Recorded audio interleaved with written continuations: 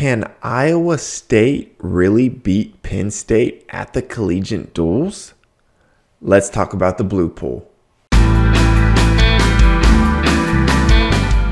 How's it going, everybody? My name is Jesse and welcome to my wrestling show where we talk about the greatest sport in the world. And we have the Journeymen Collegiate Duals coming up this Monday and Tuesday, December 19th and December 20th. This is one of my most favorite events because there are so many high-level teams and high-level wrestlers that are going to be duking it out on a wrestling mat. This event is going to be aired on Rockfin, so you do have to have a Rockfin subscription, and there is also a $15 pay-per-view fee to view this event. So you're looking at about $25 to watch this event.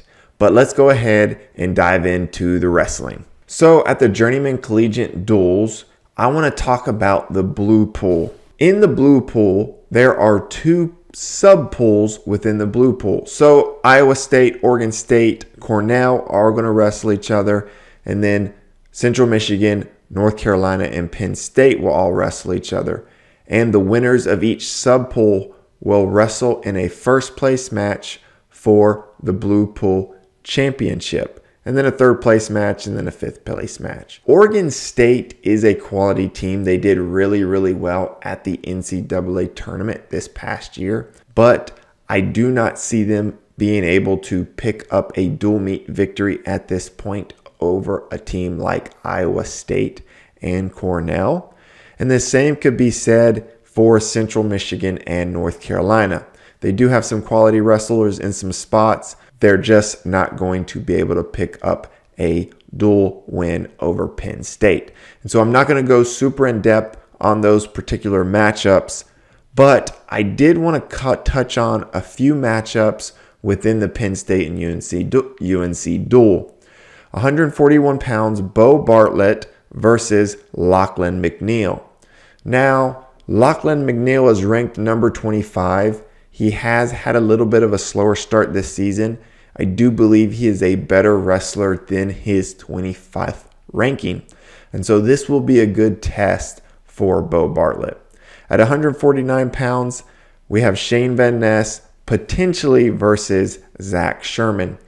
Zach Sherman hasn't wrestled this year. If he does, this will be a good test for Shane Van Ness up against a previous All-American. And then Carter Starachi versus Clay Lout. It is a top 10 matchup. I do think Carter wins this fairly easily. I just watched Clay Lout lose to App State's 174-pounder, but it is a top 10 matchup, so I wanted to mention it. Let's dive into the Cornell versus Iowa State match. This match, it could go so many different ways. Cornell is favored in 4 matches, while Iowa State is favored in 6 matches. The big thing here is if Yianni Diakomihalis is going to wrestle. I've heard a couple different things. Mike Gray has mentioned that they will have their full lineup. However, at the World Cup, Yianni made us believe that we might not see him at the collegiate duels. So I don't really know what to expect, if we'll see him or not. I hope we do.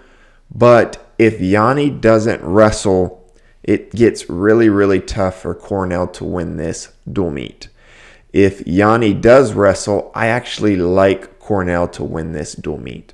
While Iowa State is favored in 6 matches, I really like Brett Unger to get the win over Kaizen Tarakina at 125 pounds, putting the dual meet at 5-5 apiece. I think if Yianni wrestles, I favor Cornell with the bonus points, with Yianni and with Vito and with Chris Foca. I think they get the bonus points, which edges them over Iowa State. The 4 matches that Cornell is favored in, they're pretty heavy favorites, so their floor is really winning 4 matches. Now the 6 matches Iowa State is favored in are a lot closer. For example, at 184 pounds, you have Jonathan Lowe versus Marcus Coleman. While Marcus Coleman is the favorite with higher ranking, that really is a toss-up match. The same could be said at 285 pounds. At 125 pounds, which I actually do pick Brett Unger to get that win. And at 141 pounds, Vince Cornelia versus Casey Swiderski. Now, I do think Casey Swiderski wins that match fairly convincingly, but Vince Cornelia has shown a lot of promise in the past. Casey Swiderski does need to be ready to compete in that match. But this is going to be a great matchup. I'm excited to see so many matches here. I'm really hoping we see Yanni versus Penero Johnson. I think that would be an awesome match. Julian Ramirez versus David Carr, a top 10 matchup. And then, as I mentioned, 184 pounds, a top 10 matchup of Jonathan Lowe versus Marcus Coleman.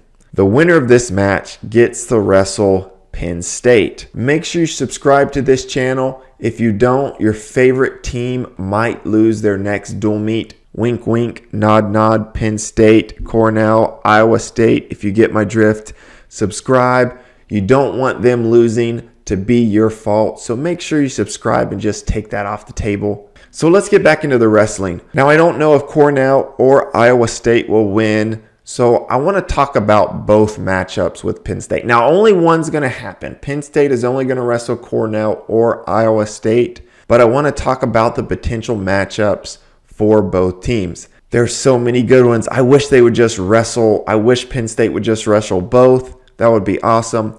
But Cornell versus Penn State. If we get Cornell versus Penn State, we get Vito Arujau versus Roman Bravo Young.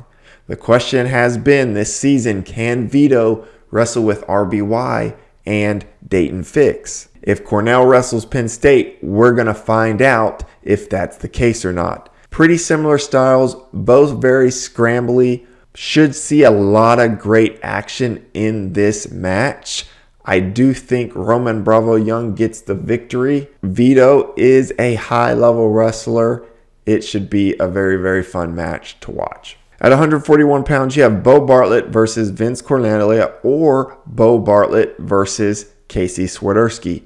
Both are going to be really good challenges for him. The thing with Bo Bartlett is you continue to want to see him. And the same can be said for Shane Van Ness and Alex Facundo.